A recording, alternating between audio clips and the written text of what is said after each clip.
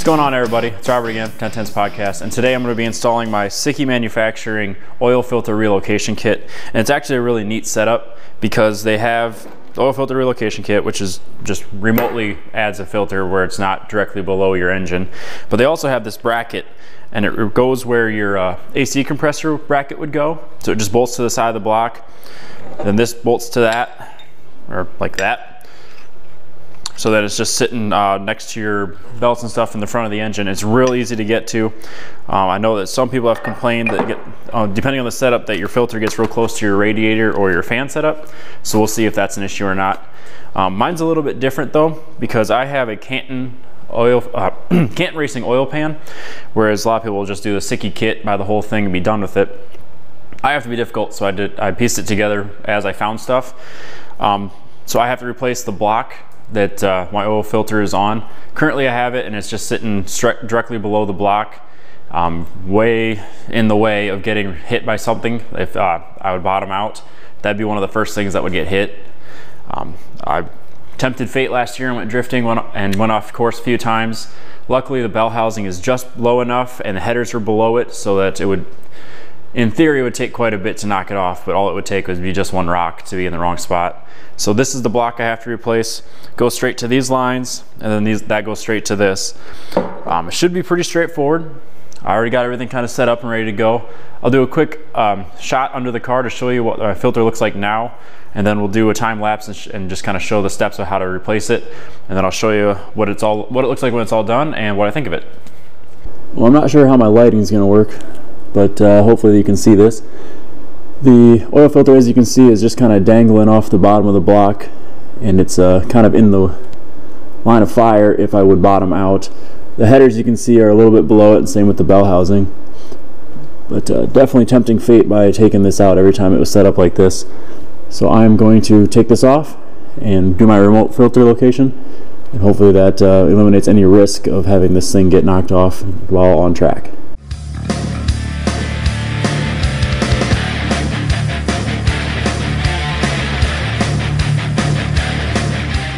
Alright, well, you might not be able to see it, but I labeled it.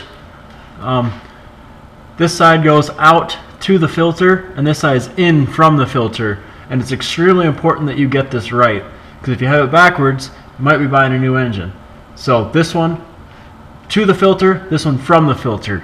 And you might want to just label your hoses when you do it, so you don't get them backwards. I'm just going to do it finger tight now until I get everything lined up. We'll go over to the other side, and I will show you how to install the other bracket. Alright, so I think I finally got a camera angle that's going to work. If you take the AC compressor bracket off, you got these two bolt holes here, and then if you have the LQ truck motor, there's a third one. And the bracket from Sikky is made for all of them. So for the LS, I'm only going to use 2 bolts. And you can see I'm going to bolt it up here. Just going to do it finger tight for now, maybe.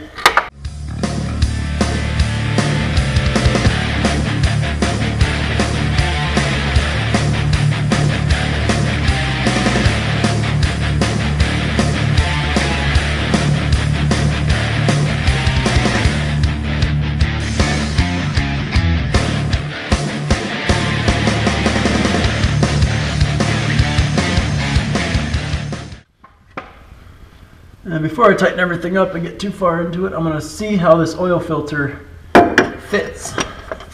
See if everyone's complaints are valid or if their setups are weird, or maybe mine's weird.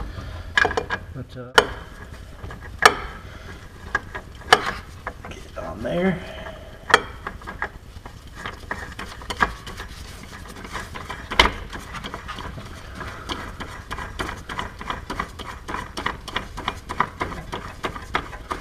Perfect. Well, I'm going to go and tighten everything up, see if I can run these hoses in a way that they don't dangle, because right now they're in a weird position where they're hanging basically off the ground. So we'll go back over this when I'm done, and we'll see how everything looks. So we got like an inch or two, not quite, in front of the oil filter to the fan.